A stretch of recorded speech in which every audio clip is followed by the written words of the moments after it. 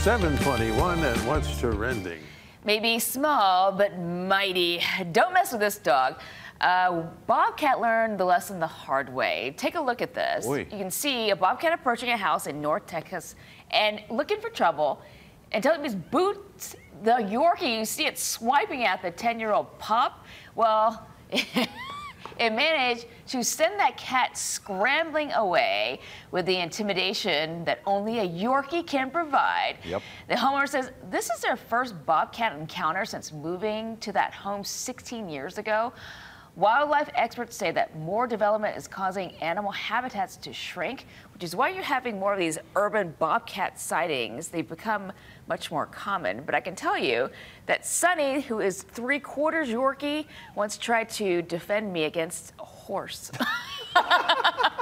Yeah, on the polo field. Yeah. What's that called? Dysmorphia? It's also called fearless. And, I think her vet referred to it as the Napoleon complex. Yeah. Dyshorsia. Yeah, because, I mean, York is what, 4 pounds, 5 pounds, maybe, max? Yeah. And bobcats are 30, 40, 50 pounds? Yeah. Go get them. Yeah, and a horse is a little more than that. Slightly, right? Slightly. Yeah.